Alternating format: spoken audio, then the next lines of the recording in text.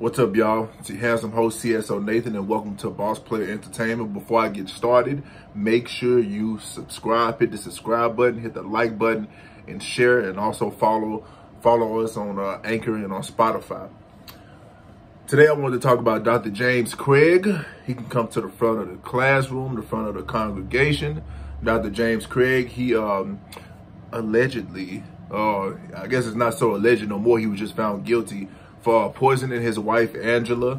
Dr. James Craig was a dentist in Colorado, and he was having an alleged affair with a woman. So the authorities think that might have played a factor into why he decided to slay his late wife.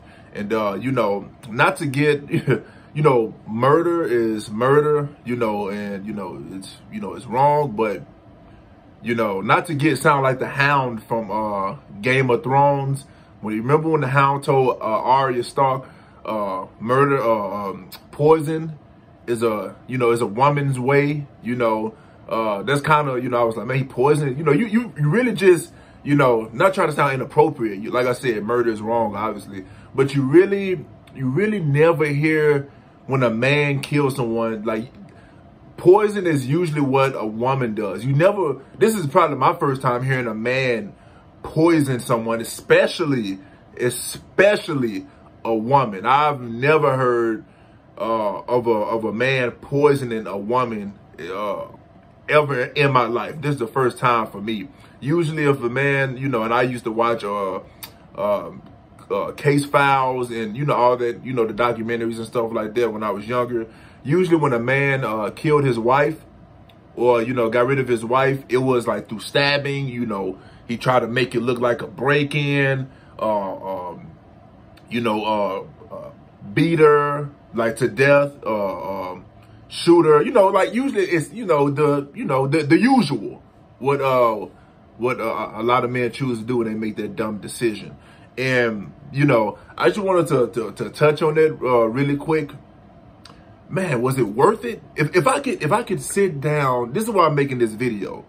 You know, if I could sit down with this dude, I would ask him, was it worth it, man? Like, you're a doctor, you're a dentist, you know, you have a very important career. You know, I honestly don't know if they had children or not. Probably so. I'm not gonna lie, I don't know that for a fact. But it's like, okay, if you want to get rid of your wife that bad, you would have been better off divorcing her. Even worst case scenario, she took half, she took the house. All that stuff you can get back. You can bounce back. You know, worst case scenario. Worst case scenario, she takes half, you know, of everything, you know. Yeah, that sucks, but you can bounce back. But what do you think? How this goes back to the other video that I did earlier. You shouldn't commit crimes, man. Like, you're not going to get away with it. You know, especially like, you think you're gonna poison somebody? The report said that she was going back and forth to the hospital for like 3 weeks. So it's like, yeah, like, poison is effective, but it's slow. It's not quick. And even though it's effective at killing someone slowly but surely, like, they're gonna look inside, you know, they look inside people's stomach. They look inside. They, you know, the doctors and the I can't even think of the people that do the morgue stuff. They look inside the people's bodies, so they're going to be able to tell. They're going to be able to see, what did this person eat? What did this person do? Did this person have sex? Like, they know everything. That's what I keep trying to tell, like, not you guys in specific, but just people. Like, you know, you're not going to get away with it. This dude was a dentist, was a doctor, was very smart, very educated. You know, thought he was slick, thought he was smart. Turns out he was just slick, but slick don't cut it.